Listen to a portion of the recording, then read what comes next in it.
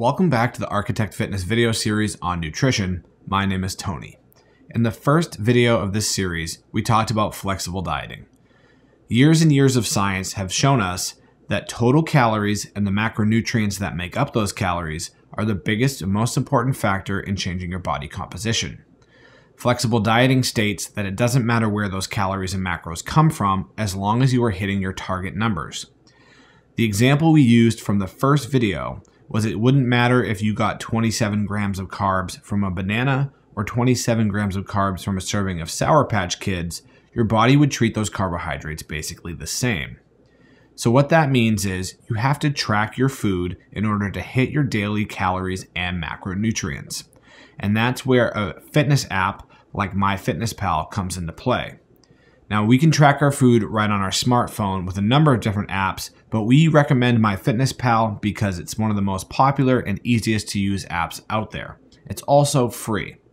So in this video, we're going to teach you how to use MyFitnessPal, set up your account, track your food, and how to hit your macros. Before we get into that, you might be thinking that tracking your macros and using a food tracker like MyFitnessPal is a big waste of time and kind of a pain in the butt. Let's consider the alternative. All other diets that exclude certain types of foods or food groups are basically just a roundabout way to forcing you into a calorie deficit. So why not be in a calorie deficit while still eating foods that you enjoy eating? The only way to do that is by keeping a food journal and hitting a specific amount of calories and macros. The average person looks at their smartphone over 80 times a day. And once you get into the swing of tracking your food in a food journal like MyFitnessPal, it becomes very easy. And hopefully this video is going to show you how to make it even easier. So we're going to cover the basics of how to track your food, and we'll get into some more advanced things in later videos. But if you guys have any questions, let me know, and I hope this helps. First, you want to go to your app store and search for and download MyFitnessPal.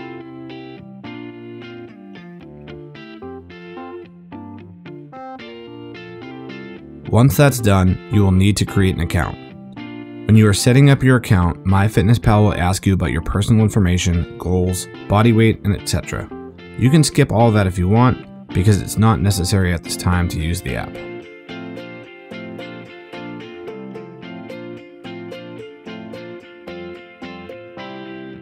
We're going to use our fictional character from the first video, Jenny Slimfast. After your account is created, the first thing you want to do is set up your target macros and calories based on the information we provided to you. If you're not a member of our gym, we would recommend getting a nutrition coach to calculate your macros for you.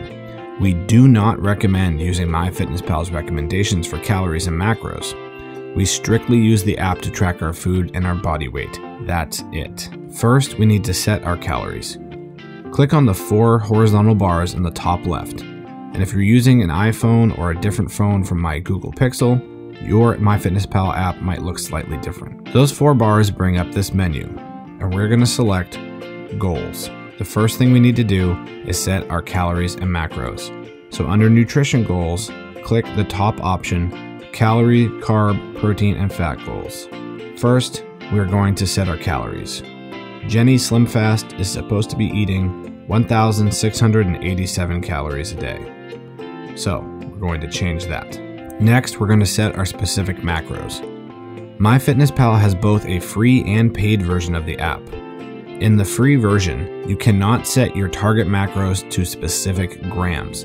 Instead, MyFitnessPal makes you choose what percentage of your calories are to come from each macronutrient, and this is done in 5% increments. For example, right now MyFitnessPal is saying 50% of Jenny Slimfast's calories are coming from carbohydrates, 20% of her calories are coming from protein, and 30% of her calories are coming from fats.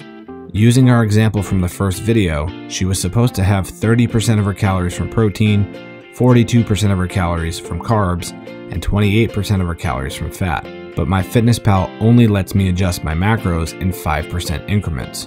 So we're going to have to get this as close as possible. Now, she wants a total of 178 grams of carbohydrates.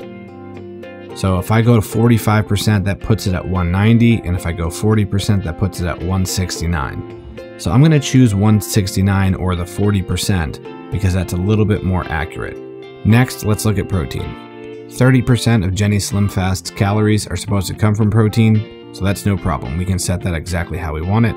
About 127 grams of protein, which is 30% of our total calories for the day.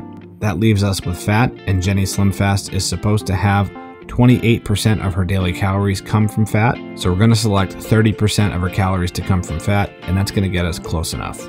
Click the check mark in the top right to save those changes. Now that our target macros are set, we can begin tracking our food. I'm going to go back to the main menu, and at the very bottom, I'm going to select Diary. And this brings me to my food diary for the day. There are 3 basic ways to track a food. You can search for it in MyFitnessPal's database, you can use a barcode on a food product to scan the food, or you can create a new food. First, let's learn how to search. Once you're in your diary, under any of the meal times, click Add Food. We'll start with breakfast.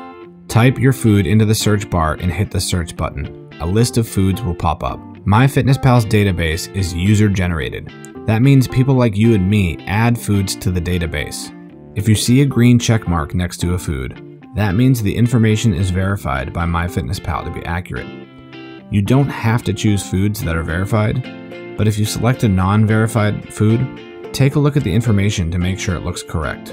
I'm going to do a search for a green apple, and here you can see a green apple is verified by MyFitnessPal to be accurate. Click on the item, and you can make changes to the serving size. If you're satisfied with what you have, click the check mark in the top right. Next, let's talk about how to scan a food. Click Add Food, but this time, instead of using the search bar, click the barcode icon on the right. This will allow you to scan a food.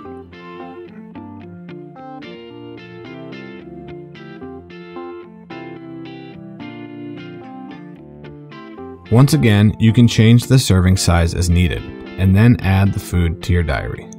Lastly, we can create our own food in MyFitnessPal if what we are looking for is not in the database. Once again, click Add Food. In the top right corner, you will see a plus sign. Click that and select Create a Food.